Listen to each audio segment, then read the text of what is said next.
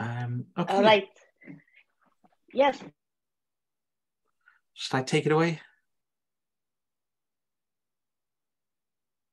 With Daniele, and obviously thank your service supporting our community, and of course thank you Canonical for supporting us as well. I just wanted to mention that we are part of the Python community, and we have the Python community code of conduct. I should have the link somewhere, or if somebody has it, but I think be friendly, be welcoming, and if anybody have issues, do reach out to one of us, and we will refer you to the code of conduct working group.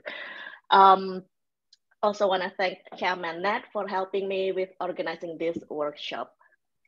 Yeah, I think maybe we can get started unless anybody else have something else they want to say.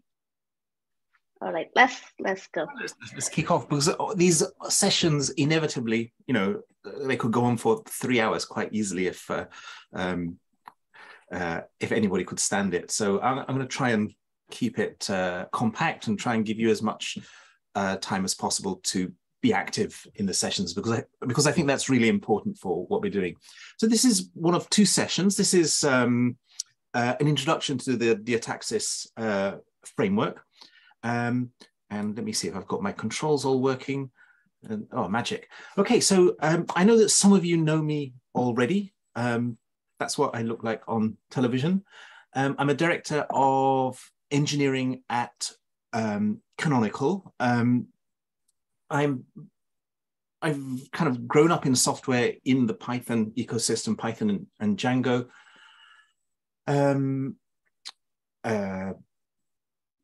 And one of the things that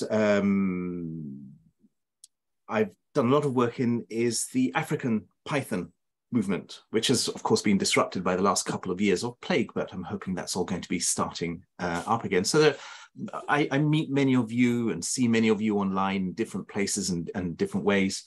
And that's been important to me over the last 13 years or so. I'm in Cardiff, UK right now. I also live sometimes in Leiden in the Netherlands. Oh, and I should say I'm a director of engineering at Canonical, not the director of engineering, I'm a director of engineering.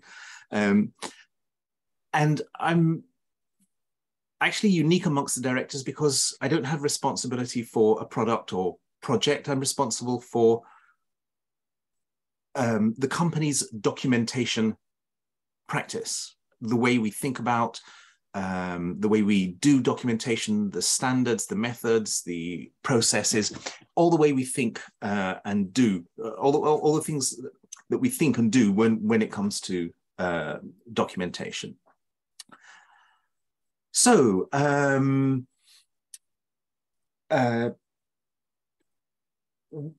if you, on the bottom left, I'm going to share these slides with you, by the way, there's afterwards. There's a link there to an article about the documentation strategy that I've introduced at Canonical. And it's an answer to the question, well, how are we going to get to this vision of documentation? There are 4 pillars of it, and we're going to cover 2 of them in these 2 workshops. Today, it's about direction. Where are we going, in other words? The standards, what we're aiming for. And on Thursday, it'll be about execution, how we actually do the work that we're doing when we're actually working, when we've got our hands in the work itself. The other 2 pillars of this strategy don't really apply here, although they do for Canonical. This is a workshop, it's not a lecture, so I want to do as little talking as possible, much as I love the sound of my own voice. I'm going to skip over some stuff like some of the theoretical background of Diataxis. Please use the chat. I'll try and scroll back up it sometimes when I can. It's good if you have your cameras on, if you can stand that, because then people can see each other and interact with each other well.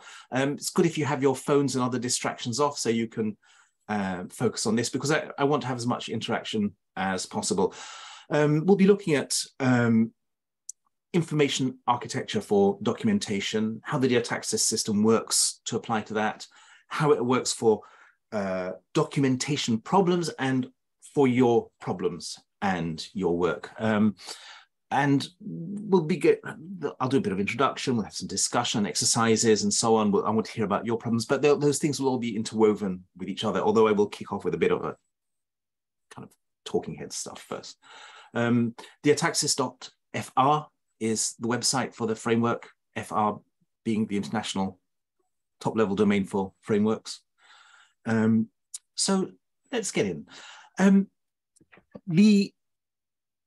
I've been working in documentation for quite a while, and unlike much of the rest of software, there doesn't seem to be nearly as much discipline and methodology around it.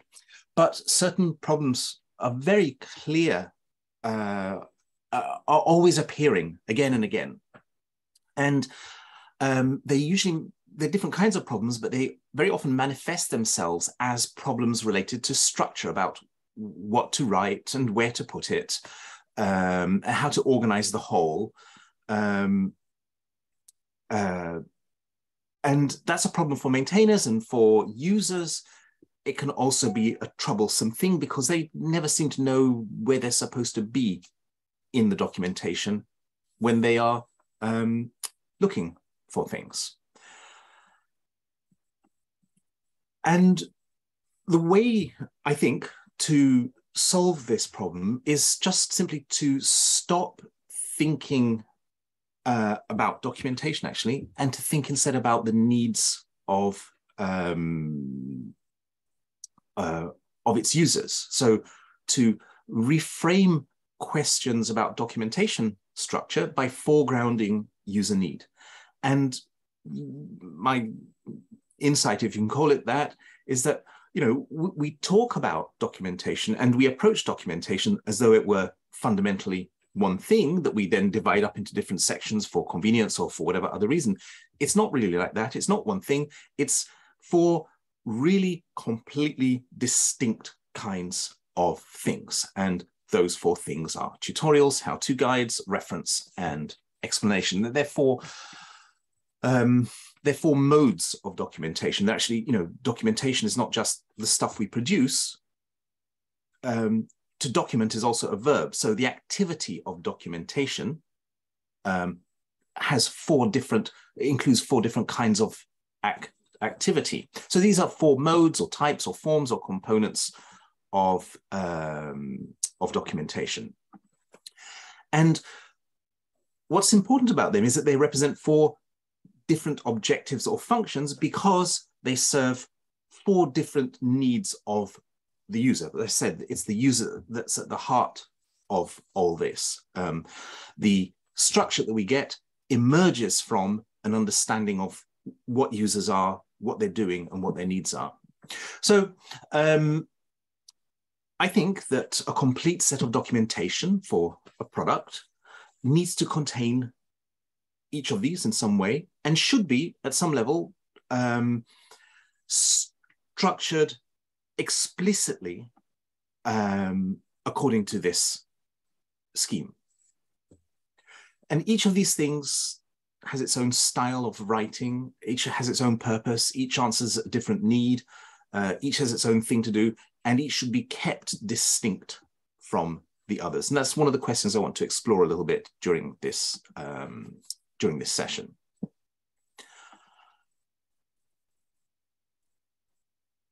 The way to understand, I think, documentation is as material that serves practitioners of a technical skill or craft, which could be, for example, the use of a product or the use of a language, or it could be something wider, like even, you know, programming in general. Those things are all skills or crafts. But successful exercise of any craft, and we can talk, you know, it could be carpentry, it could be cooking, it could be programming in Python,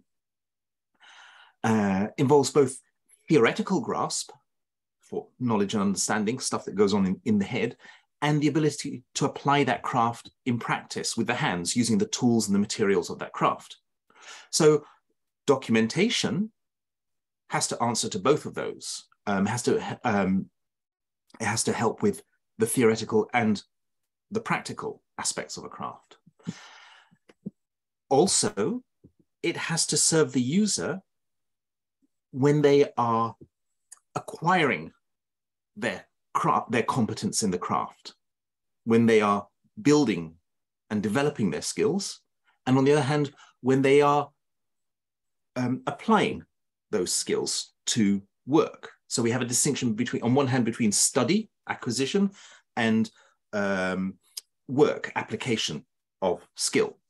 So if we frame the user of every single craft that there is, ever has been, and always will be, according to those two dimensions of theoretical and practical and study and work, which I think is a possible thing to do, then we get something that's this two-dimensional map, two axes of knowledge, or two axes of skill, the theoretical and the practical, work and study and work. So if we're going to serve the needs of the person we've just described, it also gives us a picture of the documentation that will serve those needs. So we've got this kind of arrangement. This is where the name Diataxis comes from. I don't suppose there are any ancient Greeks here, but in ancient Greek, it means something like arrangement across or layout. So if we look at very briefly at these four here,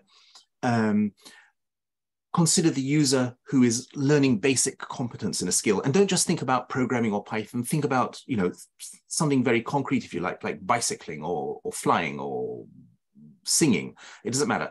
The user needs to learn basic competence, and a tutorial meets that need by teaching the skill. And the tutorial, as you can see, will be composed of practical steps that serve the user's study, their acquisition of the skill. The how-to guide is what someone needs to help them apply their skill to solve actual problems, to get work done.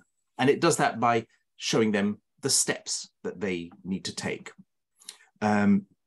Reference material also serves work, but it doesn't guide them in what to do. It just gives them the information, the accurate information they need. And then finally, every practitioner of a craft needs to understand their craft in depth and context. And that's what explanation provides. It's serving study rather than work.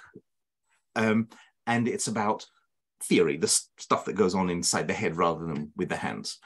Now, people do like this structure of Diataxis. It's nice and clear, but it does not represent 4 parts of documentation. These are not 4 boxes into which you must at all costs stuff every kind of documentation. That's not how it works. It's a way of thinking about the needs of the user and how we might meet those needs. What exactly we're going to do in an actual piece of documentation to meet those needs, well, we have to work that out. But these are the 4 kinds of material that will meet those needs. So it's a way of thinking about how we write and what we write and why we're writing it, rather than 4 boxes into which to stuff things.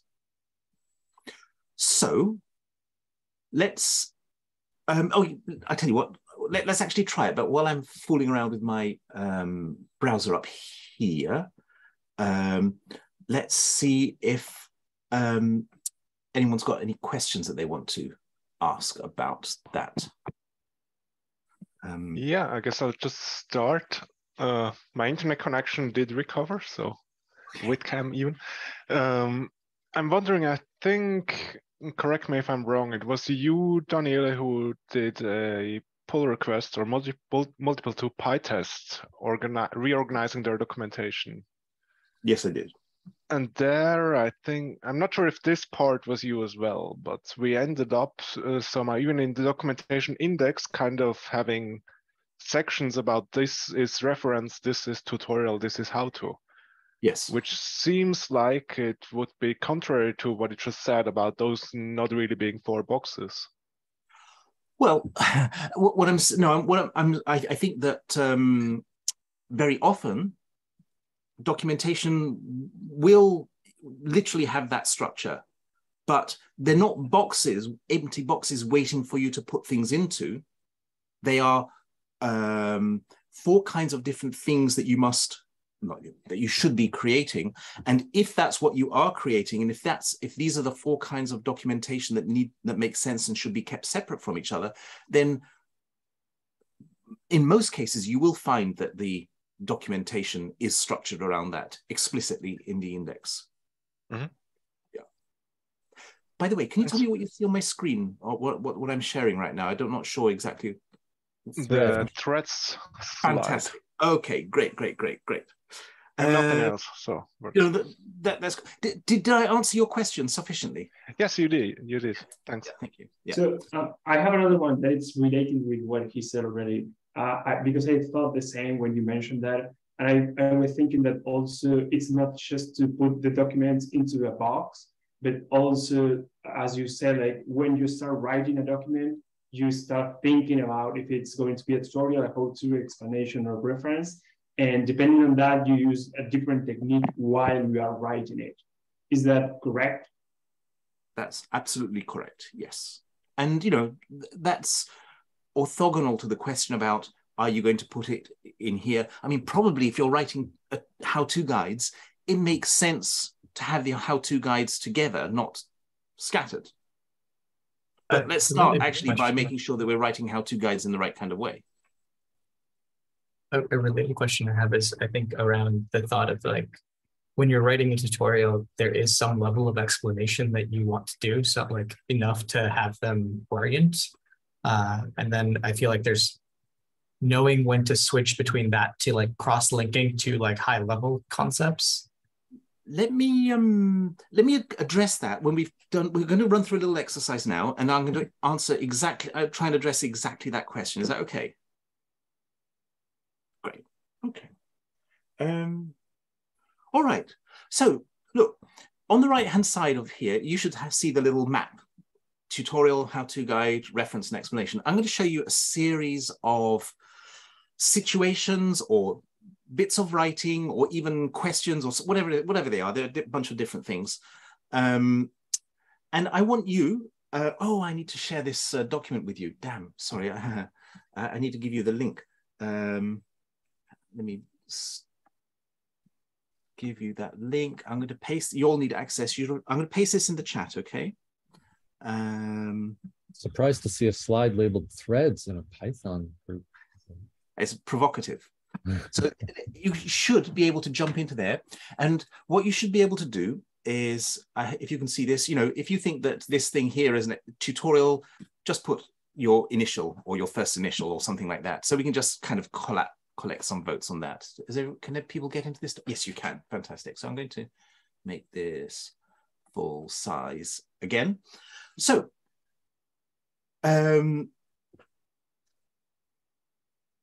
what is this?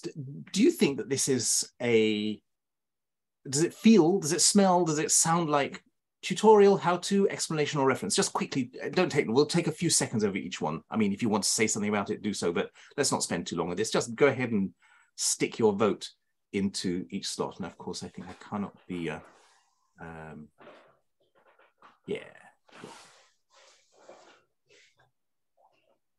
Okay. Yeah, stick it in the pink parts. That makes it slightly easier to read.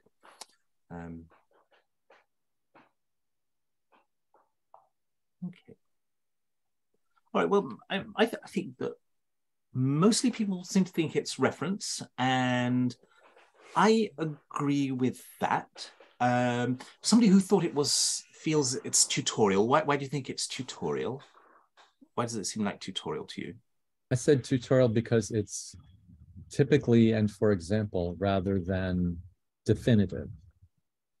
Mm-hmm. Although maybe it is meant to be definitive. Maybe I misread except as for example. Oh, this is Jim. The reason why I said tutorials because it doesn't explain why those threads would be left-handed and most would be right-handed. In an explanation, I would expect there to be an explanation of why that difference. When I can't remember, did I say I thought it was reference a few seconds ago? I think it's explanation. Okay, and I think it's explanation because it's not definitive reference. I don't think. And actually, let's skip on. I'll tell you why I think those things later. That's more interesting. Okay, what's this? If you can see it, can you see that clearly enough?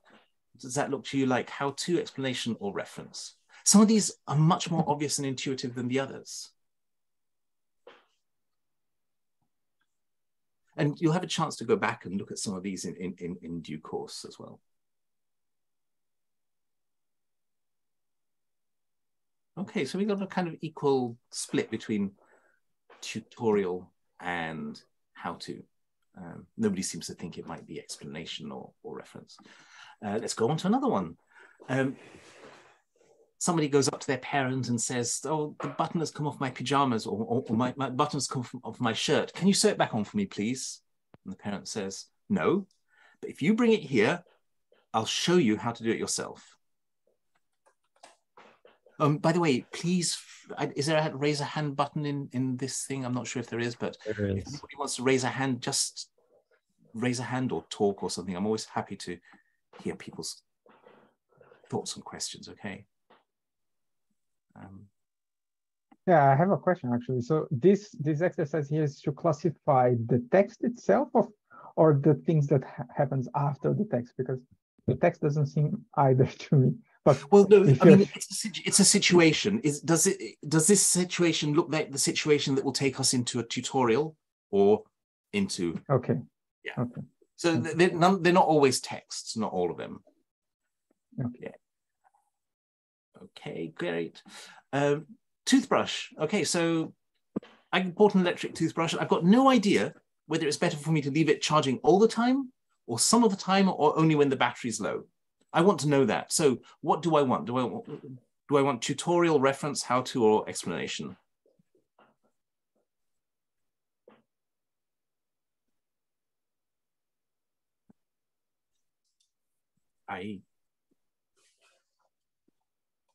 Yeah, you will notice over and over again that it's much easier to choose between the practical and the theoretical than it is between the study and the work sides. And we'll come on to that. Here's the last one. This is one of the, you can see it's a camera.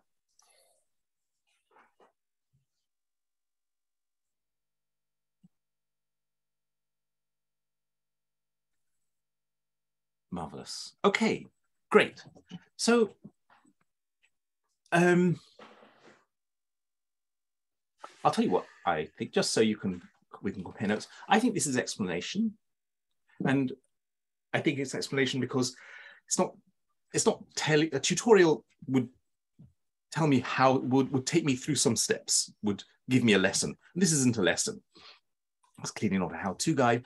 I don't think it's reference because it's not definitive. It's just talking about the subject. It says most, typically, except for some. You know, it's giving me some context, but it's not reliable, like, you know, think about if the API documentation said, well, sometimes you'll get such and such a response. That wouldn't be very useful. I think this is a how-to guide because it's not teaching you the art of wardrobe building. It's not giving you a lesson in building wardrobes. It's how to build this particular wardrobe. Oh, Barry's got a hand up. I don't know how you found that button, but yeah, Barry. Yeah, it's under reactions, actually. You're talking about the camera slide, right? The reason slide. Oh, the wardrobe slide. Sorry, let me go back. Okay. Never mind then. Oh, we'll catch up to the camera one in a second then, okay? Gotcha. Okay, yeah. Yeah. The button, okay, this was evenly divided between tutorials and how-to. I think that this situation calls for a tutorial because this is somebody who doesn't have a skill, and the other person is offering to teach them that skill. But the person literally said how to. Yeah, I know. But they're not going to say, they're going to sit there with the child or whatever, say, okay, this is how you take the thread, and you know, you've got to get it in there, and you can lick the thread. They're going to be showing them these things. They're not going to be saying, okay, well, take a size such and such needle and do a stitch of that has this name. You know, I don't even know anything about sewing. A stitch of this name. That would be more. That would be about applying someone's sewing skills to a particular job, whereas in this case, it's about acquiring the very basic skill of sewing. So it seems like one of the separations between the tutorials and the how-tos is sort of level of experience of the person doing it. So it's actually not. Okay. We'll come on to that. We'll come on to that later. It's actually really importantly completely separate from level of experience. It's about the situation that we're in, and that the tutorial is in the hands of a tutor, whereas the how-to guide is for actual work. And I'll give you some examples shortly about why experience there is not relevant to it. Okay. The toothbrush. Okay, I think this one would be explanation, because I want to understand the context of rechargeable batteries. I want to know what's good for them in general. Reference would be that it takes 2.5 hours to charge, but I'm not. I know how to charge it. I'm not trying to get something done. I just want to know a little bit more because I'm confused. This is just going to go on in my head. I'm not saying. I'm not asking what I should do. I just want to know whether it's better to do it this way or that way. And if you read up about this stuff, people might actually have different opinions about this.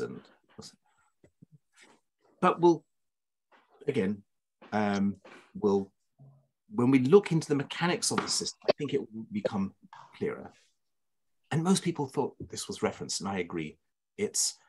When I'm taking apart a camera, that's what I have in front of me, saying, shit, how do these pieces fit back together again? It's not explaining anything to me. It's just giving me some information that I have to interpret.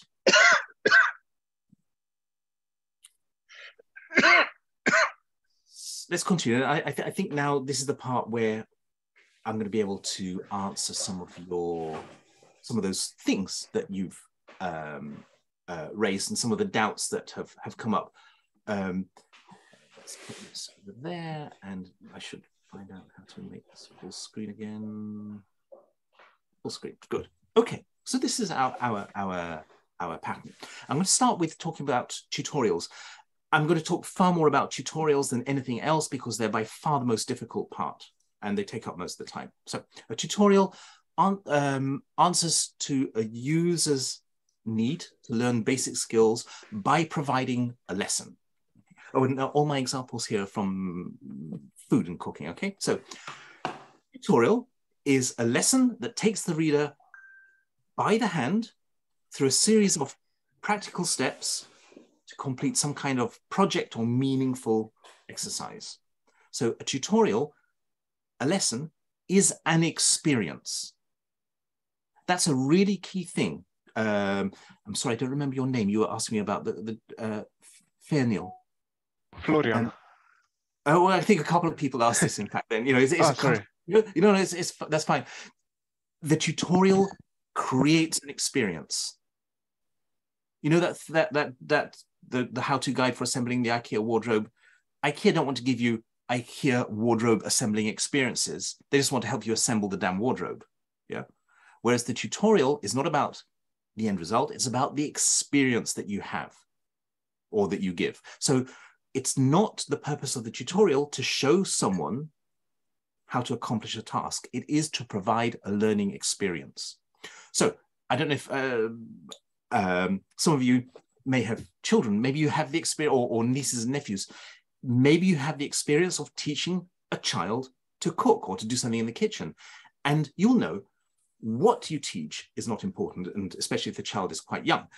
Whether the child remembers anything you showed them is not important. It doesn't matter what actually comes out at the end. It doesn't matter if you showed the right or the wrong way to do it, the technically correct way.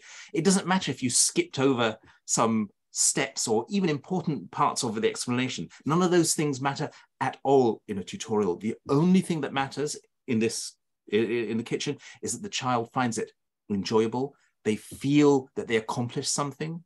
They feel, not that they did accomplish something, they feel they did. That they gain confidence in themselves, in you, in being in the kitchen, and they want to do it again. They've taken a step forward.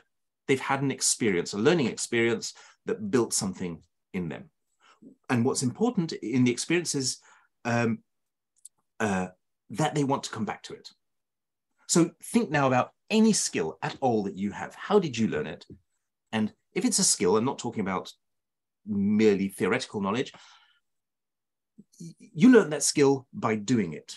And a tutorial has to find a way to create an experience in which people do things through which they learn. So what we're teaching the child in the kitchen is not to make a particular dish or even a particular technique. We're teaching at the lowest level the basic habits, practices, and principles that make it possible for them to be in the kitchen safely and effectively. So they learn things like to wash their hands before touching the food, how to hold a knife, how to control heat. That's what we're trying to teach when the child's in the kitchen with us. We're laying down this groundwork for all the future kitchen activities that they will have. So it's their first step in becoming a cook. The tutorial for our products or our software have the same role of building confidence, building up these layers step by step through repetition, often, of basic skills. The hygiene of washing your hands, the hygiene of, I don't know, using SSH or something like that. Barry, yeah.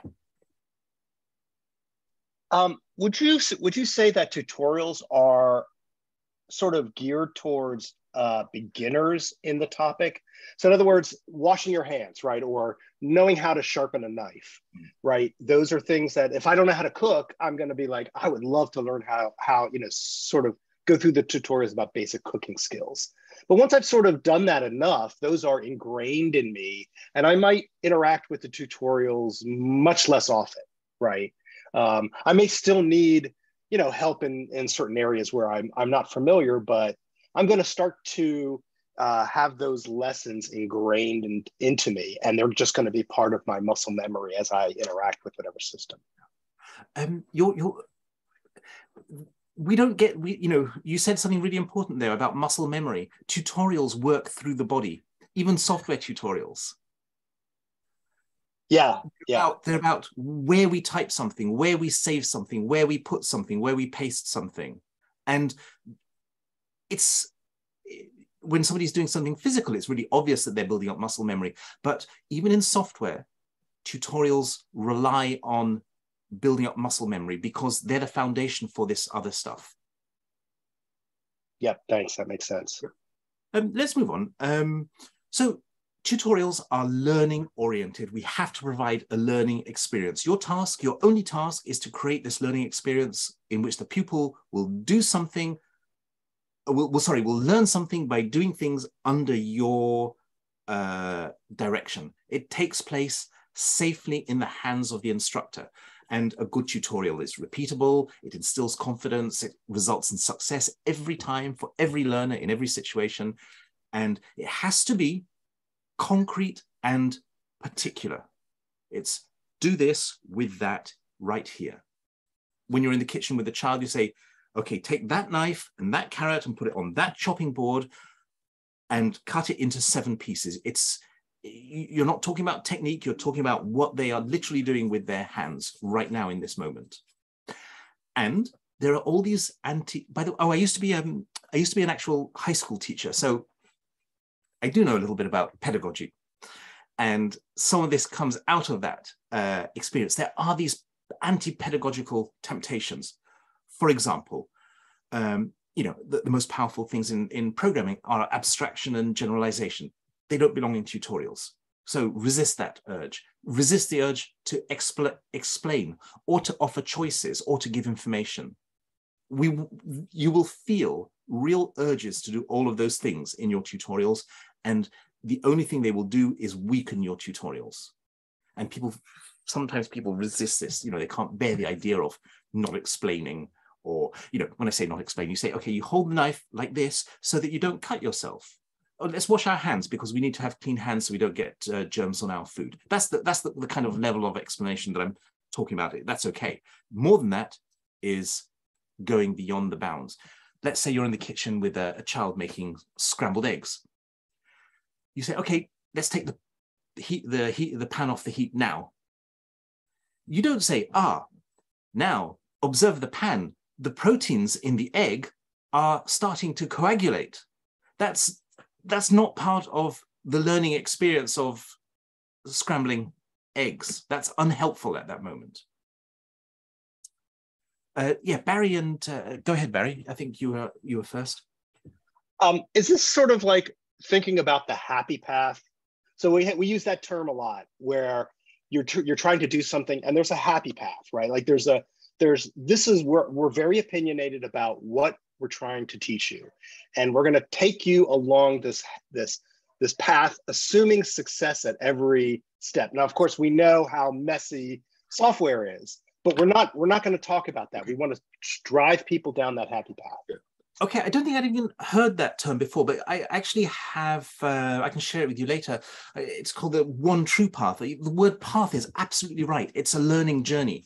And the path in software has to take the user on a little journey. It's like imagine you're writing a story in which they are the protagonist, in which they're going to encounter the bad guys and the good guys and the tools and the wisdom, and they're going to encounter the challenge, and they're going to get over the challenge. And at every step, another thing you said just now, they're going to have success.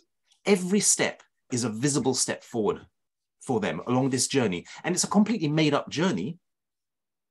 You've made up a story for them to be the winner in. Yeah, Barry, thank you. That was absolutely right. I'm sorry, I don't know how to pronounce your name, but you have a question. Rolge works. Okay. What about in the tutorial? What about linking out to the explanation? So it's not part of the tutorial, but they're more interested in it. Leave that out entirely was your suggestion, I'm assuming? Link early and link often, because it takes all the pressure off you. If somebody wants that context, they can find it. They know that it's something else. It's not going to interrupt their work right now. So it takes pressure off everybody. And I think it's a really good thing to do. Okay. Yeah.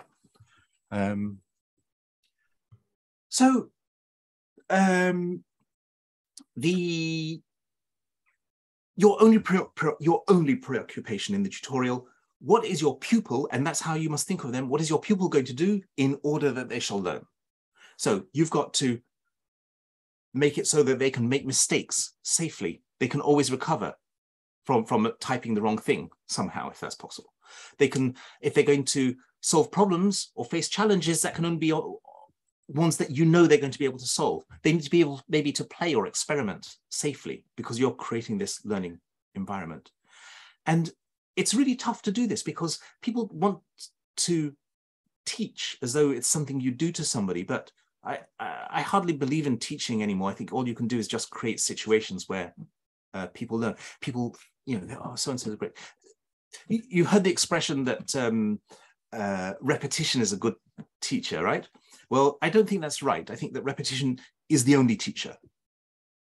That's how we learn a skill, by doing it over and over again. So, and that people will come back to your tutorials over and over again, by the way. They'll do them because if they're well written. Anyway, so we're not trying to do something to the students, we're trying to give them this learning experience. And I can really safely tell you that tutorials are the least well understood part of documentation, the most difficult part to create and maintain and write. They're the most badly written part of any documentation that you'll find. And it should be clear that a lesson in the form of a written tutorial is condemned to be suboptimal, because a tutorial implies a tutor and you are condemned to be absent from that lesson. You've somehow got to put yourself in the written material that you're creating. It's so hard. You're responsible for not pupil, you're responsible for their success, you're responsible for their learning, you're responsible for giving them a safe, confidence-inspiring experience. And at the same time, you're not even allowed to be in the same room as them. So that's, if you think that sounds unfair, I agree with you, but that's tough luck. That's just how, that's the life of somebody writing tutorials. And, you know, it should take about 80% of your time and energy on documentation. That 80% of that time should be spent on tutorials. And probably something like 99% of the time that you spend crying should be over the tutorials. Adam, you got a question? Sorry, just a quick question, just to understand the distinction a bit better. It seems like tutorials are geared towards an experience, not necessarily. But could it be possible to do both, where we also provide an experience, but then the product is useful towards a project? I'm sorry, I'm simply not hearing you well enough to answer your question. But if you type it in the chat, I'll try and answer it in a few moments, if that's okay. Is that better by any chance? Yes, it is. Yeah, go ahead. Yeah, sorry about that. It went to my AirPods by accident. So just to reiterate, just to understand the distinction better, it seems like a tutorial is more geared towards an experience, whereas a how-to guide is for an end product or end goal. Would it be possible to combine the two, where we have an experience, but at the end of that experience, there is some tangible product or goal that we're working towards? Well, you know, in the kitchen with the child, you hope that you're going to come out with a meal. But if you make the child, what the child produces, a criterion of success, everybody's going to be disappointed. If the 5-year-old chops up a few carrots and then lose, you know, how short their attention spans are, and then they wander off and go and do something else, and then people sit down for the meal and say, when they're eating the salad, somebody says, oh, this is I've never tasted such good carrots in this salad. That's mission accomplished. That's closing the loop of the tutorial. And that's, you know, you just build it up one step at a time. That's fine for now. Of course, it's you know, if you're relying that the child is going to be helping you in the kitchen rather than actually taking up more of your energy when you're teaching them, no, it's not going to work. When you're being a teacher, you know that real work is not the output of this. The output of the outcome of this is the pupil's learning, and everything must be based around that. Otherwise, you let the pupil down. Okay, I'm gonna chew on that for a bit. Well, you know, please, yeah, and maybe the next this will help. So, how-to guides. Now, this is okay. Everything is very easy from now on by comparison. We've done the hard bit. These are how-to guides. Answer the user's need to get something done by showing them how to do it. It's about the application of knowledge to work. It's about work, not about study, through practical steps. So if you want the perfect example of a how-to guide, it's a recipe, literally a recipe for cooking. So the how-to guide takes the reader through these steps to complete some specific or more or less specific task or some more or less particular problem. So how-to guides are recipes, thinking about a recipe for preparing a dish. What's the function of recipe? That is the outcome. You know, if you don't get a cake out of this recipe, you will be disappointed. What about the form of a recipe? Well, it's fairly standard, the forms. What's out of place? What do you expect to find in a recipe and what not? And think about how-to guides in software. What do you expect to find in them and not? You know, in recipes nowadays, nobody seems to think they're complete unless they've got the story of the author's grandmother and how she used to make this dish in her village 50 years ago. And that's nothing to do with the recipe. That's color. That's not going to help you make it. So how-to guides like recipes have a kind of form, a standardized form and a purpose. And I think the recipe, you know, how-to guides literally are recipes for doing something. A recipe is task sorry, a how-to guide is task or problem oriented, same thing. It serves a practical purpose. It moves towards a clear objective to obtain some well-defined result. A how-to guide can only serve the person who has the relevant competence. You give that recipe to a beginner, say, here you are, learn to make cakes. They won't make a cake, they'll just be unhappy. So the how-to guide can only serve the person who has the competence to interpret the how-to guide, to follow those kinds of instructions, to use those kinds of tools and equipment. Unlike a tutorial, the how-to guide has no obligations to the needs of the user. So the purpose, the style, the audience, the needs of a how-to guide should not be confused with those of a tutorial. So the language in the how-to guide should be imperative, okay? If you want to do this, do that. If you want to make a cake, follow this recipe. If you want to build an IKEA wardrobe, follow this how-to guide. If you want to establish a connection to an LDAP server, follow this, read this section. It only contains action, things to do. And there should be no digression into explanation or trying to teach or so on. How we do. Yeah, we're kind of a little bit behind, so I'll take a couple of questions, but let's try and keep this short, because I as usual, I've managed to go behind. So Edison, please. Yeah, I think you were first. Okay, thank you. I just wanted to get in and ask you, how would, I love baking, so you gave a very good example. How would a baking tutorial be? What would it contain, just for context and comparison? A baking tutorial? Yes, please. Yeah. Funnily enough, we've got an exercise coming up later that literally is about baking.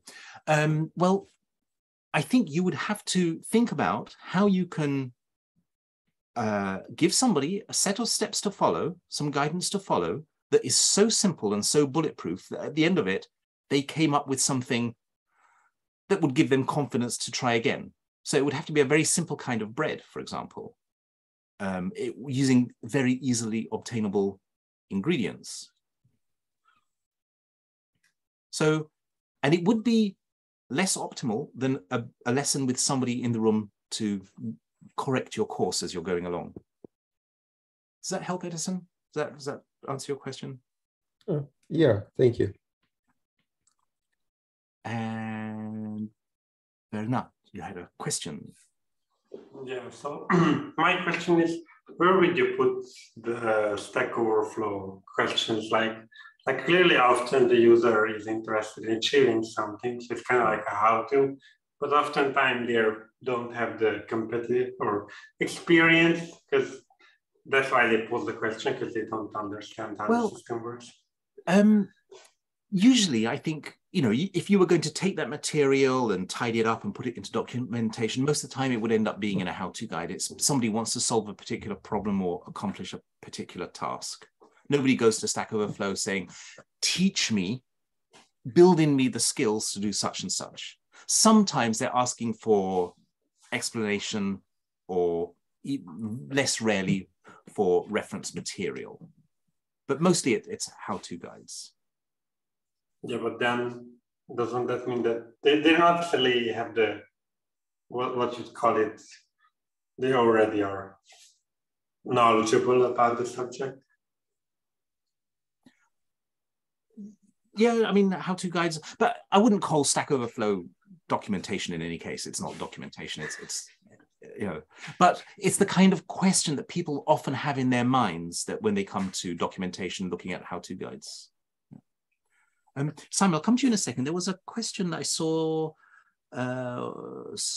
Anderson said, somebody said, why 90% of the energy should be used in tutorials rather than how-to guides? Because how-to guides are much, much easier to write.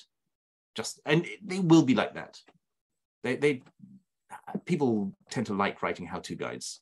They don't bang their heads on them so much. Simon, did you have a question?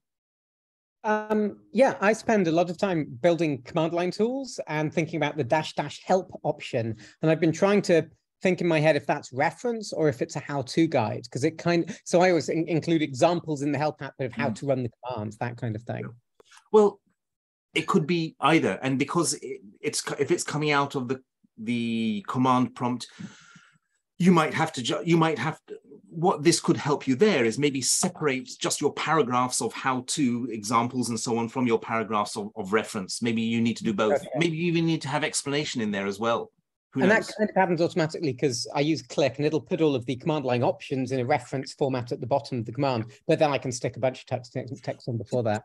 This is why I say Diataxis is not about 4 boxes. It's not that you must be this thing and it must be that, but think about when you're writing a sentence, what is this sentence for? And does it belong with these other sentences?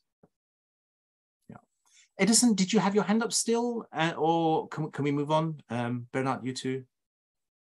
Okay, let's move on. No, okay, I put it down. Thank you. Okay. Reference, very easy. It's information oriented. It responds to the user's need to have accurate information that they can rely on in their work. It's concerned. So it's about the theoretical knowledge that somebody who is working needs. So the encyclopedia entry for an ingredient is a good example. It's a technical description. In software, reference is a technical description of the machinery. This part is that size and connects to that part, and the bolt must be tightened to such and such a torque. No, the code is not the reference. That's the only purpose of reference material, to give this description of the machinery and its functioning in a complete and correct way. So you think about, if you found a tutorial, a recipe in an encyclopedia, it would be out of place. And the style has to be very authoritative. So it's this information-oriented technical description. It's the truth, the whole truth. It exists to help people do their work. It should be free of distractions from its purpose. It should be austere, uncompromising, boring. It's governed by principles of neutrality and objectivity and factuality. And it's often really helpful to have it structured according to the structure of the machinery itself. So if you've got a method that belongs to a class and to a module, structure the documentation like that as well. So it can serve as a map with a one-to-one spatial, almost like a spatial mapping of the two to each other to help people navigate them around them.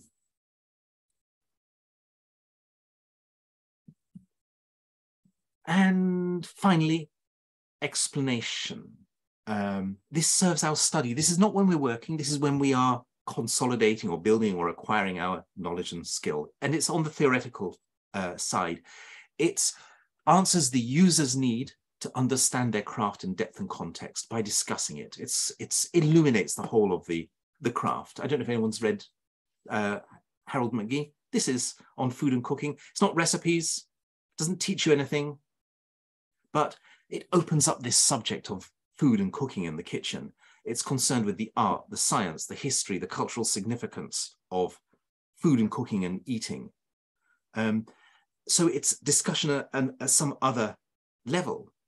It's literally concerned with unfolding, with spreading out. Explanation uncovers things that have been hidden in the folds of the matter. That's even where the word explanation comes from the word, if anyone speaks French, pli, the folding.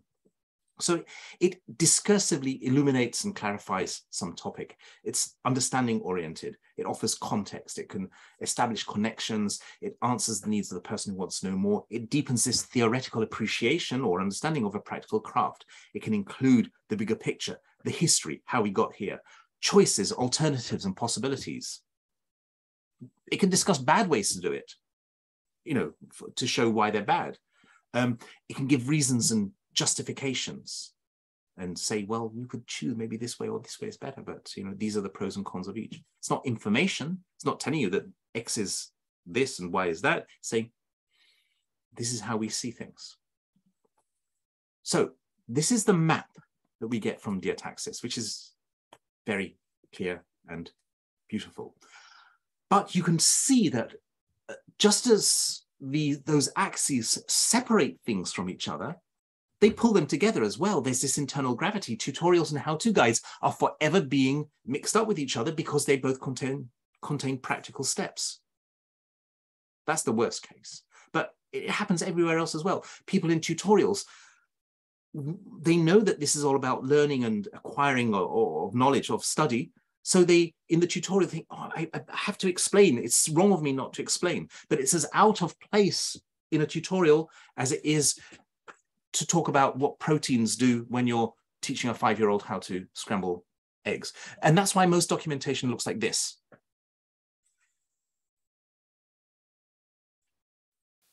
So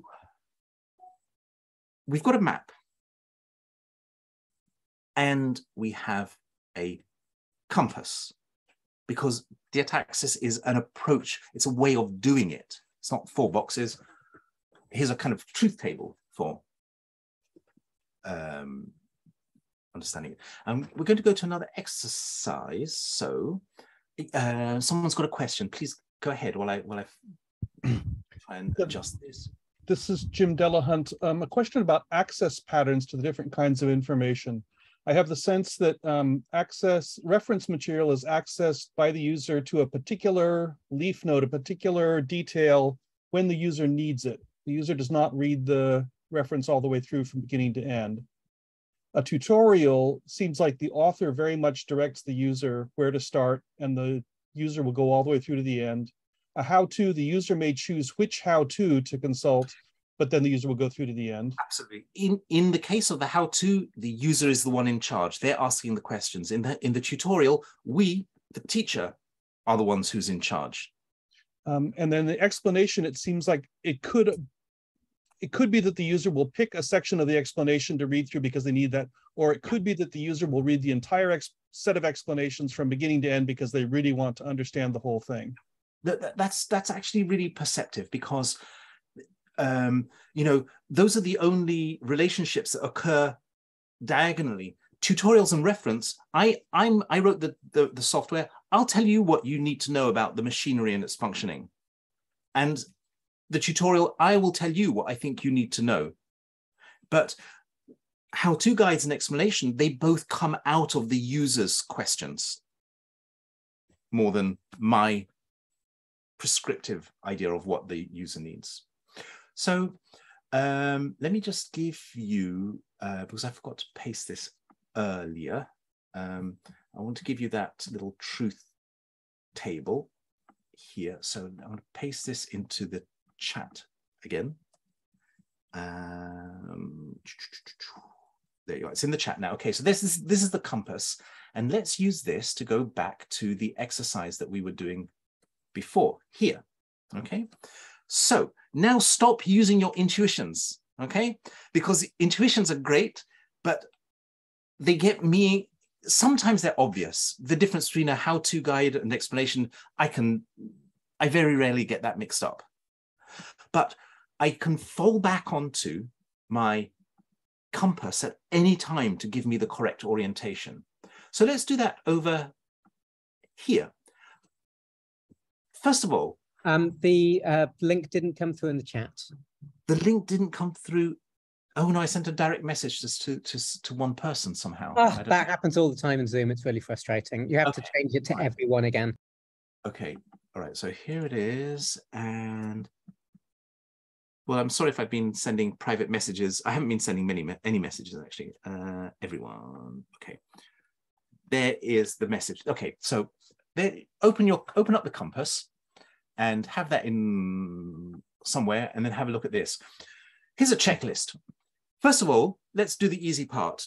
Theoretical or practical, please. But just shout it out. You're not normally in school, you're not allowed to shout out, but in my classroom, you are invited to shout out. Practical or theoretical? Practical. I agree.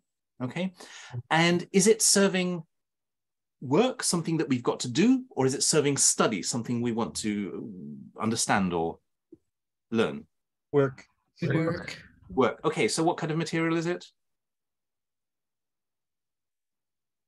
How to. Okay, I agree. Just stick your initials in the box. Okay. All right, and then we'll do the same thing again now. What's the difference between Phillips and Posi drive screwdrivers and screw heads? Okay, so this is a question, and it's not a piece of documentation, but it's a situation. Now, before you start using your intuitions, practical or theoretical, use the compass. Theoretical. Does anybody doubt that? Ned, you look doubtful. I'm puzzling over whether, I mean, it might be practical in the sense that I literally need to know the difference right now because I have something in my hand, but. Okay, but yeah, supposing we complete this cycle by somebody giving you the answer, at that point, everything will have remained in our heads, won't it? Nothing will actually have been done. True. So I think we agree that it's theoretical, and some of you are jumping ahead, but I want you to stop and ask this question.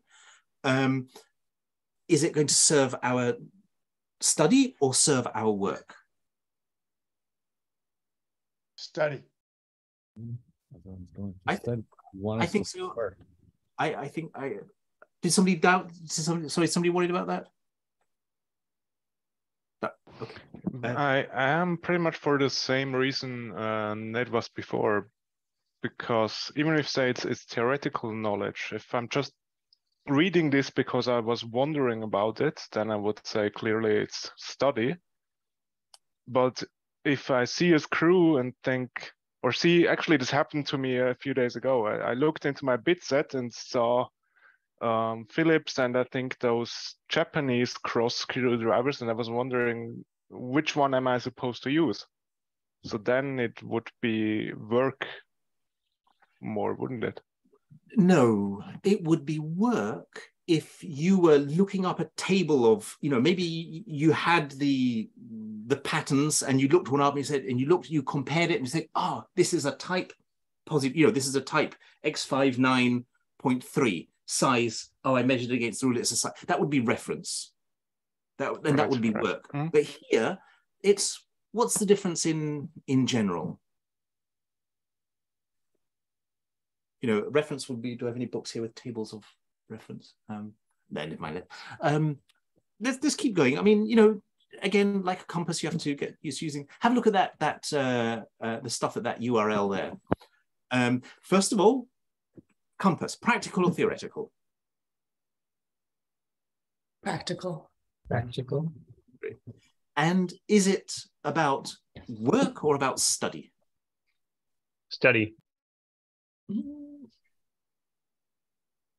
doing work. Work. It says how to in the title, and it looks like a cooking recipe. To make a particular thing. You're trying to knit. You're trying to knit, but are you trying to knit? Are you trying to accomplish something? Or is this you'll follow the videos and it'll show you how to load the stitches onto the knitting needle and fumble around and says, oh, don't worry, you'll get it wrong. Of course, it's going to look wonky, but never mind. You just do these things. For me, that one is study. It's a tutorial. To me, it seems like the purpose is to introduce the reader to knitting. It's not how to do this specific knitting project. It's the real purpose is introducing the reader to knitting and getting them to like it and follow up. I think that's really right. Getting them to like it. I think that's a really important concept in documentation, in tutorials, getting people to like things. Simon, is it you that feels this explanation? Yes, but I put it in the wrong place. I meant to put it in the tutorial. Oh, okay. Okay. No. I think it's one of those things where it's clear that this is a tutorial, but I have a hard time I can always go backwards and say this is study, but I have a hard time choosing between work and study often because work is occurring. Yeah, well, of course, stuff is being done. Yes, right. Think of the child helping in the kitchen. The meal's going to get done. Something is going to come out of it, but it doesn't really matter if it's not, a perfect souffle or whatever. That doesn't matter so much. Why are we doing this? What do we want to come out? Gear down, engine inop, from the quick reference handbook for an airline. It's a bit difficult to read, maybe because the size. I don't know if that's large enough for you to peer into it. Maybe you make it a bit bigger. Is this theoretical or practical? Practical. Practical. Theoretical. Theoretical. I think it's theoretical because it doesn't give me any instructions. It's just information that stays in my head. I would use it for work. Well, I've spoilt it now. I've given the game away. Would we use this for study or for work? This is Jim. I'll say it's practical. It's intended where you're in a situation and you look at this page and use it to decide what to do next. And that's, there's an acronym QRH, which I believe stands for Quick Reference Handbook, which means you're doing work. Your airplane is in the middle of the sky. You want it to stay in the middle of the sky. And therefore you look at this page to help decide to do the next step to take to keep it in the sky. Yeah. And go on. Sorry, somebody was saying something. Yeah, it's interesting to me because most QRH content is heavily how-to oriented. It's a stir, but it's highly focused on a specific task of getting that airplane safely from wherever you are to the ground or safely through the phase of flight that you're in an emergency situation. But in this case, to me, this looks like a reference because it's not a series of steps to execute to ensure the plane, stays in the air. It's providing theoretical reference material, theoretical performance data. That it's not something the user is going to step through step by step. They're going to simply reference quickly. They're going to consult, not read. I believe you're right. They're going to, is it Jim who was talking? Yeah, Jim was saying, you'll use this in your work. You'll rely on this. And that's exactly what reference is. It's not telling me what to do. I still have to interpret this.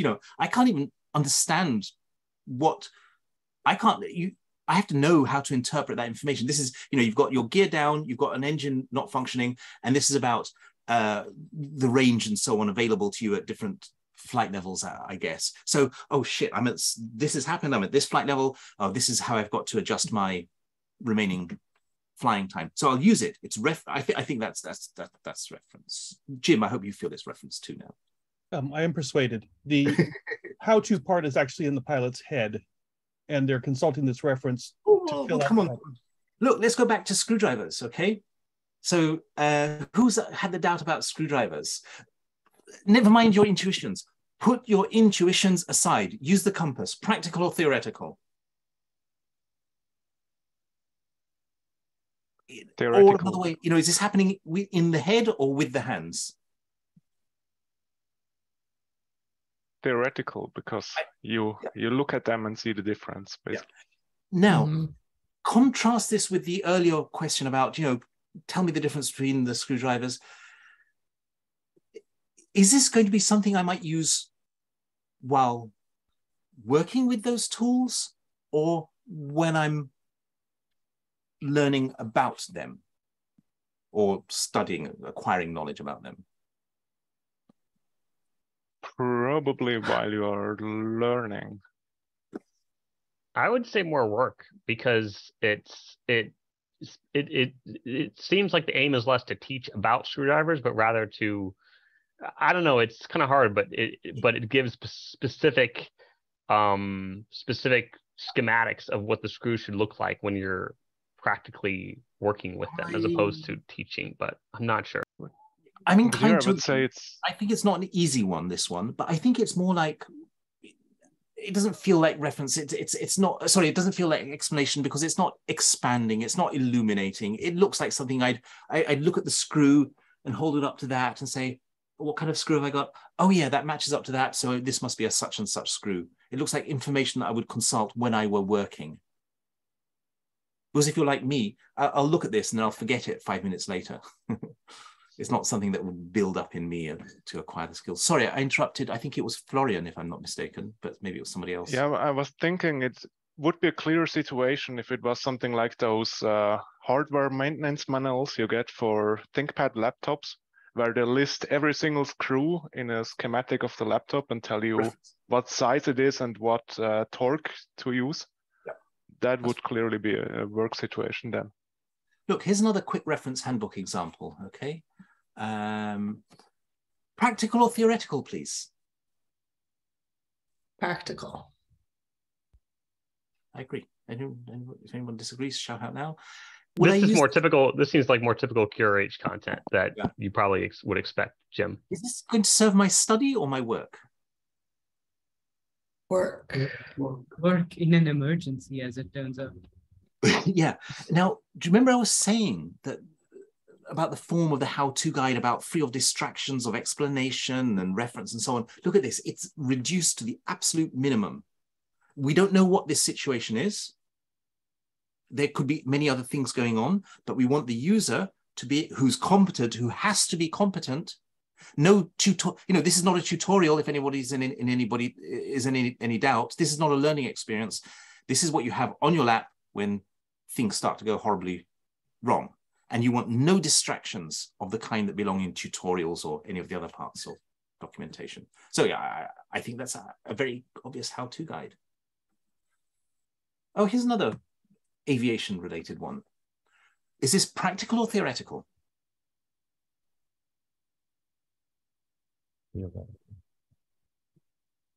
Theoretical, I heard somebody say. Is this something that I would use at work or to expand my knowledge, to acquire more skills and understanding? So study. Looks like study. Yeah, so it means study. It's explanation. And here's another one. Maybe you don't have no idea what this even means, but does it look practical or does it look theoretical? Just look at the verbs. Hard to even know which are the verbs in this text. This is practical. It's practical. Practical, okay.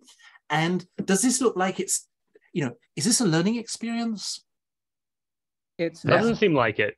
It doesn't seem like a learning experience, so it must be how to. It's a recipe for knitting something. So this comparison.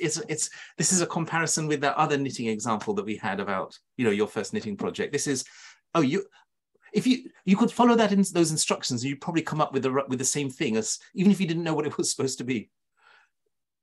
And here's I just found this. I didn't even know what this was until a few days ago. Okay. Actually, I mean, is it clear whether that's practical or theoretical? That is practical. That's practical. Who said that? I did. Okay. Do you know what this is? I believe this is also for knitting. I'm not totally sure. It's a knitting. It's a how-to guide for knitting. It's a knitting. Yeah. It doesn't. This looks like cable knitting to me. But it doesn't look like a how-to guide because it doesn't contain any instructions that I recognize. But if you know that language, if you're competent and can follow those are instructions that apparently are read from right to left. And it's another way of giving instructions in knitting. I thought that was really interesting. I'd never encountered that before. Mm-hmm. So, I mean, if we look back at some of these slides here, using the compass rather than intuitions, we can hone in very, very accurately on the kind of stuff that we're dealing with, much more accurately when we're using our intuitions, which, we love using them, but they are not unreliable exactly, but they can lead us astray. Any questions or observations about that before we move on? I've got some more exercises for you that will bring things out. Yes, hand up over there. Yeah, it's Cam. Just a quick and perhaps Erlen and Ezio can also echo this, but I think it can be very challenging at first sometimes to identify what goes with what, but with time and with experience, with practical learning, it does seem to get, and also with the kind of thinking of the two dimensions separately rather than convolving them and trying to intuit it all at once, it does gradually build intuition that can help one decide.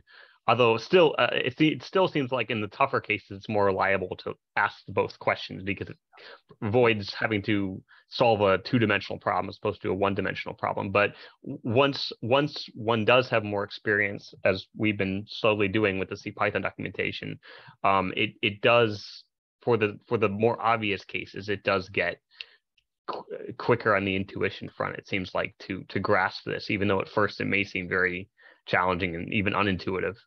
But it really does help having those splitting off the two dimensions. I want to very brief. I think that's right. I still fall back on my compass regularly.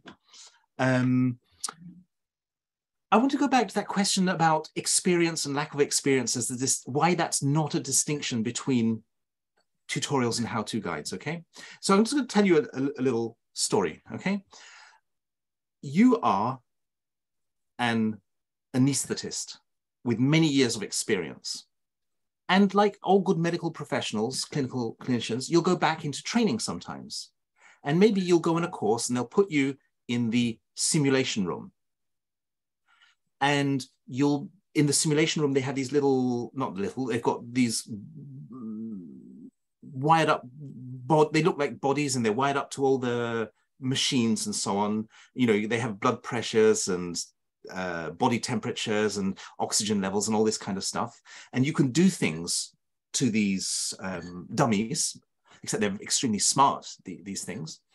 And maybe you're doing a course on advanced neonatal anesthesia, you know, for anesthesia on very small babies. So it's a specialized thing. And you'll go into the simulation room. And now, well, you'll be doing stuff. So is that practical or theoretical?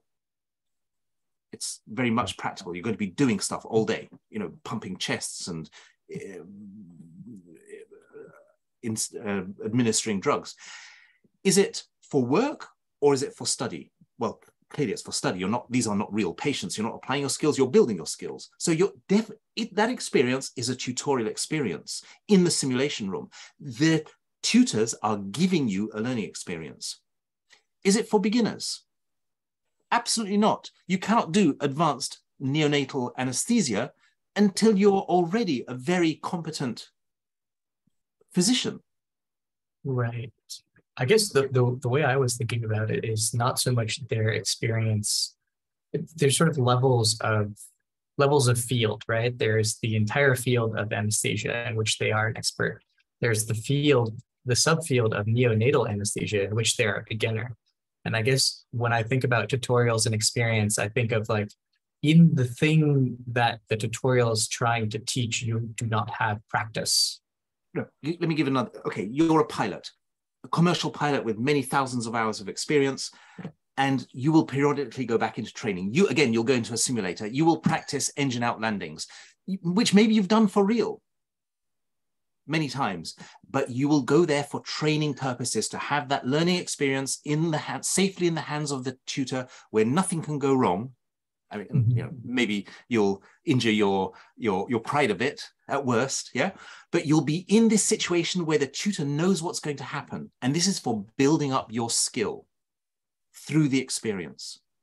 Whereas the how-to guide that you follow as a pilot will be, oh, well, I'm spoiling the next slide now, but let's do this. Come on, we'll fish it out of here, okay? Yeah. What I want now, and let me get my notes because I always, why does it do that? I don't know why it has to do that. It's so annoying. Look, I would like you enter full screen. What I would like you to do, Pernil, since you're the one with doubts right now, I want you to talk me through this example here and tell me why these are good examples of tutorial how-to guide reference and explanation. Or maybe at least do for me the first two. Why is that a good example of a tutorial on the top left? Is that meant to be sort of actually somebody in? Is that a video? Is it like I don't? No, or is it meant to be just that picture?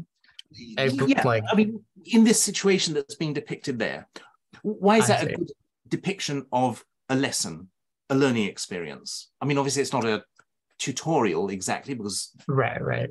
You know, and by the way, it seems like there's a second person there guiding them through that experience, which it's safely in the hands of the tutor. Right. Yes. What else? What else do you observe in that situation? It looks like they are literally hands-on, whereas the tutor is sort of doing the guiding. The tutor's pointing things out. You'll observe such and such. Yeah. Right. Yeah. By the way, the people who are working on the SQLite tutorial were talking about this a lot. You know, what should we about the tutors, about the students, what the students seeing, and so on. So that's good. Yeah. What about the weather outside? It is it's a very clear day, so it's a very safe time to be doing this practice. Yeah. And you know what the flight instructor will be saying to this beginner, saying, okay, now we need to set the flap, maybe if it's one of the first lessons, we need to set the flaps to position such and such. Take that lever and push it firmly until it clicks into place. The body again. Remember, we're talking about learning the muscle memory. Muscle memory, yeah. Yeah, okay. Yeah, that's good. And you know, the pilot's really there to grab the controls, unlike us who have to be condemned from our pupils' learning experiences, yeah? Which is why our job is much harder than that of the pilot instructor. Tell me now, please, about what you see in the top right. It's very small for them. It's very small, yeah. I think, yeah, it looks like it is... It's a checklist. So yeah, it is a series of things to do as a part of specific tasks before starting. Next time you take a flight, will your pilot maybe read this on Sunday night before going to bed just to refresh their memory? No, they'll run it through while they are actually doing the takeoff. They will do it every single time, no matter their level of experience. In fact, the beginner pilot might be tempted to not do that. The experienced pilot will follow the checklist because the difference between the how-to guide is work and study and not experience and learning. There is no learning experience on that right-hand side at all. It's about applying it to work. Mm-hmm. I hope that's it takes a while to tease. Yeah. On the Diataxis website, there's an overlong page about this distinction between tutorials and how-to guides. You know, if you've got the stomach, you can read it, but it really deserves to be teased out. Okay, let's talk to others. We should hurry along a little bit. Tell me why the bottom right-hand example is a good example of reference material. Anyone? It's very detailed. Yeah, go on. Probably no one with that deep knowledge, technical knowledge, will be able to like decipher it of what it can only serve the competent user. Yeah. Does it tell you what to do? Does that let you know what you're looking for? It can give you information to help you. This was Jim's question earlier, I think. It can give you information that helps you decide what to do, but you need to be the one who interprets it. Yeah. So you've got a lot of knowledge is required even to interpret this, never mind apply it. But it's not going to really build up your appreciation of the craft. It's something you're going to use in a certain moment, in a certain place while you're at work. Does any questions? Does that seem to fit with everyone? No. And on the left-hand side, some kind of discussion, if you like, or some explanation of aerodynamic behavior. Why is that appropriate for that quadrant of the map?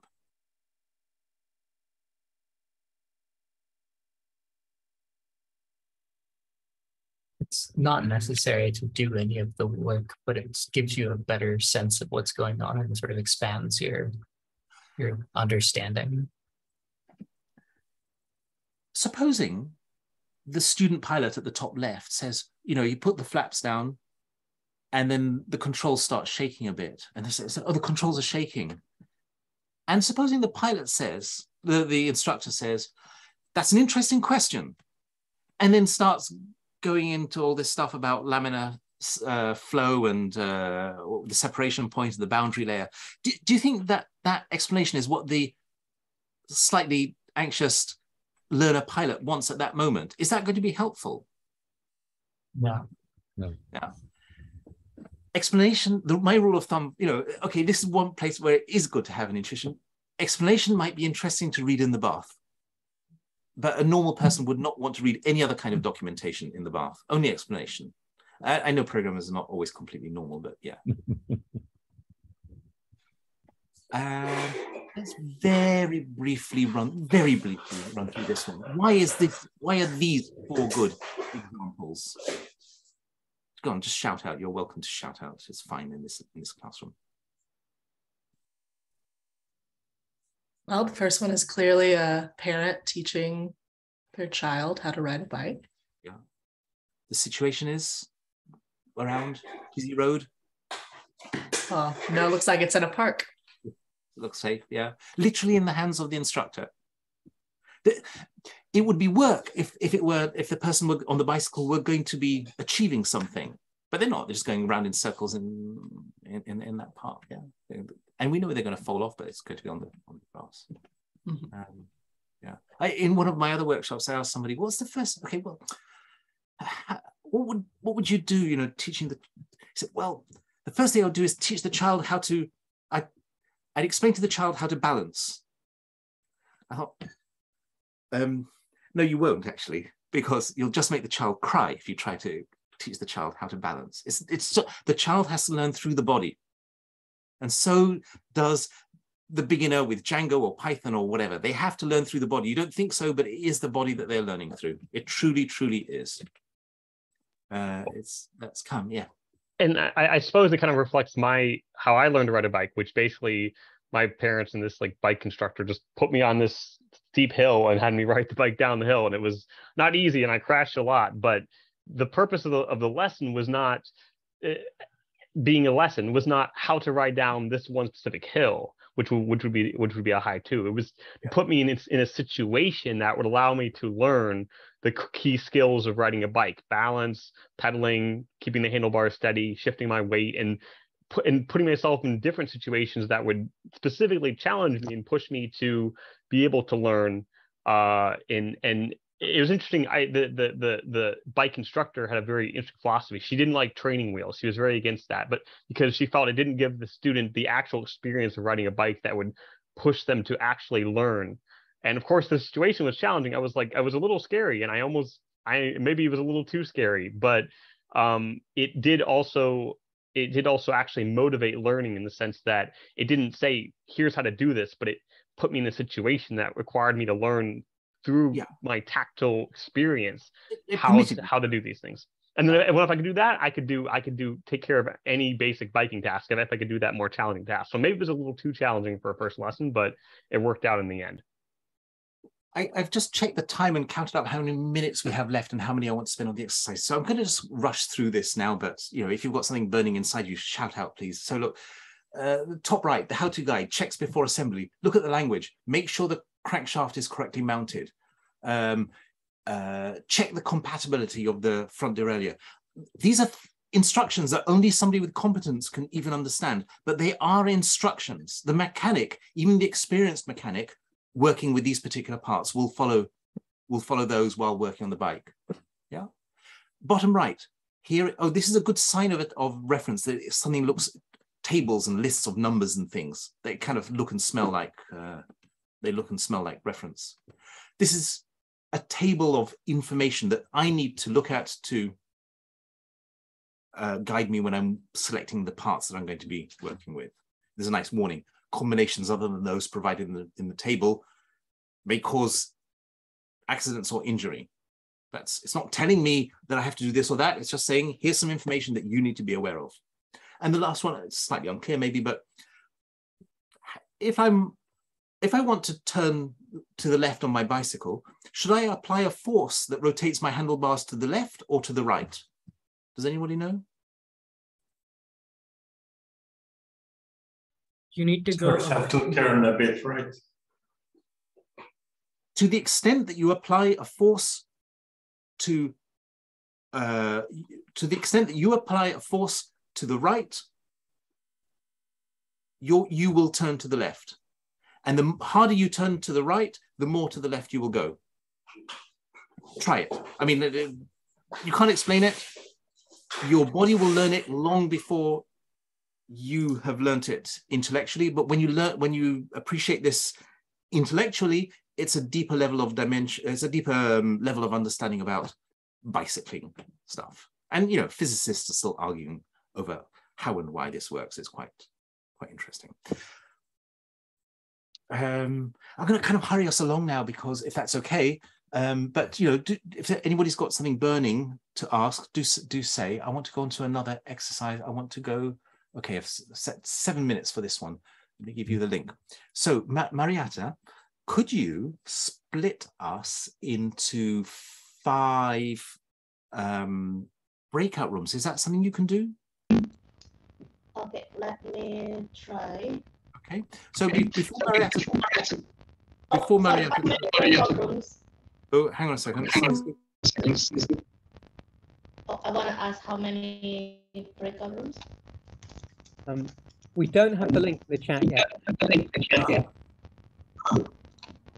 Sorry, I thought I pasted it in. There's a problem with somebody's microphone. Is that yours, Marietta? Sorry, let me. Okay. Okay. All Can right. you all hear me? Okay. Yes. And there's no more feedback. So let me explain what's going to happen in this exercise, okay? Here are 2 examples of ones you've seen already. And I'm going to get, Marietta is going to put you in breakout rooms for 7 minutes, okay? And what I would like you to do is come up with one example for each of the 4 concepts of how tutorial, how-to, reference, and explanation in the context of playing a musical instrument, or woodwork, or photography, or whatever they are. Just come up with one example, and your example can be in the form of a line of text or a picture that illustrates something. Does that seem reasonably clear? So, if I'd said, I want 4 examples from flying, you might have picked up a picture of a student instructor, a checklist, a reference map, or a table, like as we had in one of the previous exercises, and something that explains. I just find a quick example of those for each of those. So 7 minutes, randomly assigned to 5 different breakout rooms, and Marietta, take it away. Those 7 minutes went by very quickly. I'm not even, to be honest, perfectly sure if it was 7 minutes, but never mind. Okay, great. We're kind of running out of time, but I hope you see the examples here. So look, playing a musical instrument, sheet music. It's like a recipe. It's a how-to guide. Did everybody find that the tutorial example was the most difficult to think of? Yes. I told you tutorials are going to give you the most trouble. How to grasp a drumstick. How to grasp a drumstick. That's good. That's a good example, because it's something, it's with the body. You need the teacher there. I'll just skim through a few examples here. Here's some reference of different kinds of saw teeth, I think. Yeah. Yes, that's correct. Yeah. An example of a lesson, how to make a chopping board. That could be a how-to guide, but depending on how it's presented is going to be the difference between the how-to guide and the tutorial. Is it so that somebody learns these basic skills along the way, or is it so that they come up with a saleable chopping board? Photography, what does the first one illustrate for? Can you tell me? That is, yeah. Go ahead. That is a photography tour. The idea being that you have other people there with you and a tour guide that is bringing you to places to have the experience of taking the pictures, which is what starts your journey in photography. And I think great, and I think your other three examples are spot on. The how-to guide, how to develop your film or ruin it, as I do in my own case. A table of developing times, I guess, exposure times, and an explanation of depth of field. Lovely, wonderful. Well, and particularly what I liked about the bottom two is that they present similar information showing changes in f-stop, but in two different framings. One is as a reference, here's what f-stops use with these shutter speeds or whatever, and the other one is actually showing the effect, explaining the effect of f-stop on the image. One you will read in the bath and one you won't. Plumbing. Oh, I assume this is my first welding lesson. So where you will end up with a hideous mess of a joint, but at least you won't have caused any damage. That's exactly the goal. Yeah, great. The diagram, actually, that could possibly be a reference. It depends on what it's serving, what need it's meeting. You can't always tell just by looking at it. But if you thought that it was to meet the need of understanding more deeply, then that is explanation. That was the context that we put that in. But I can see how this could be design your thing as this or stuff like that. Yeah, or maybe it's oh, this is your system and this is exactly the parts in it. It could be that. It could be a map of the system. Yeah. And chess. Nice example there. No stress chess. Yes, great. A learning experience. Opening gambits. Yeah. The technical reference of the moves. Evaluation. Fine. Great. These are lovely examples. I think you've got it. Look, our next exercise, I've put 12 minutes here. We don't even have 12 minutes left. Marietta, let's not try and rush the exercise. I will give you the links. You can try this by yourself. It's always more fun to do it in a group. We just don't have the time. So I think that's what we'll do. The idea here is to choose a craft or skill and to come up with some documentation for it. Now, again, the tutorial, if you spend 12 minutes on it, spend 6 minutes on the tutorial and 6 minutes on everything else put together, okay? The tutorial, I'd actually like you to come up with a tutorial that guides somebody through, for example, making coffee. You'd have to decide what it is. My choice would be your first cup of coffee. And now think about what you're going to put in that. Also, I would say, for the tutorial, start with the final step and then decide how you're going to get there. And think about, in the tutorial, what experience you're going to create.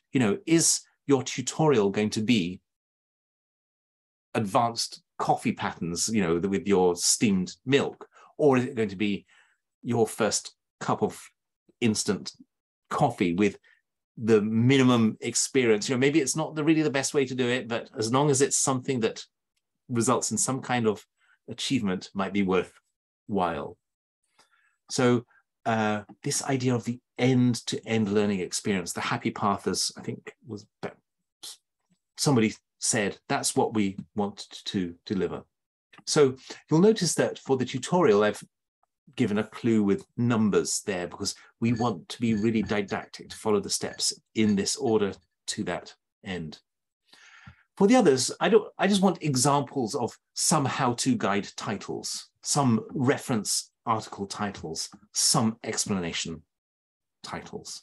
And there are a bunch of different things here. Somebody was asking about bread. I think bread's in there somewhere, making bread. So, bread's one of the options for you. This is some documentation for a fictional Turtles implementation. And it's not really complete, and you can see bits where I've simply stopped writing so I don't write unnecessary stuff, but it could be good documentation, but the structure is very bad. And the structure is bad because it mixes up the stuff, okay? So your job there would be to make a copy of it and then improve the structure. That just means moving sections of the text around and maybe changing or editing just the headings, not the content of the material. So you don't need to change any inline content. So you know the map, you've got the compass, this little truth table here, and you should be able to go into that document and move things around and give it a better structure. And that would be interesting. We'll look at this at the beginning of Thursday's workshop. And we'll compare notes. And we'll also look at how we go about the business of doing it. This will take us into this question of, somebody, was it Marietta who asked, how do we refactor documentation when we've got something that needs to be restructured? And that's how we'll start next workshop. So just make your own copy of this, and I don't think you shouldn't have access to this one. Good. Anyone can view it, but nobody else can edit it. Great. And see how you get on with that. And let's just use the 5 official minutes for any questions or observations people have. Listen, I think I'm going to wrap up now, because we've been at this for nearly 2.5 hours, which is pretty respectable. Thank you, Marietta, for setting it all up. And thank you all for being here. I hope I'll see at least some of you on Thursday for the next part. And by the way, today has been about, this is how you do documentation. This is the right way. This is what makes it good. And I'm giving you all these tough things to cry about, like ways of writing, tutorials, and so on.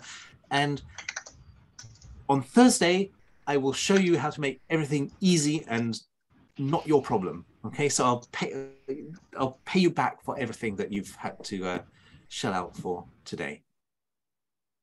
Cool. Thanks a lot, Danielle. This was fantastic. I'll see you on Thursday. It was really enjoyable for me. Thank you, everybody. Yeah, thank you, Daniele. Yeah. Bye.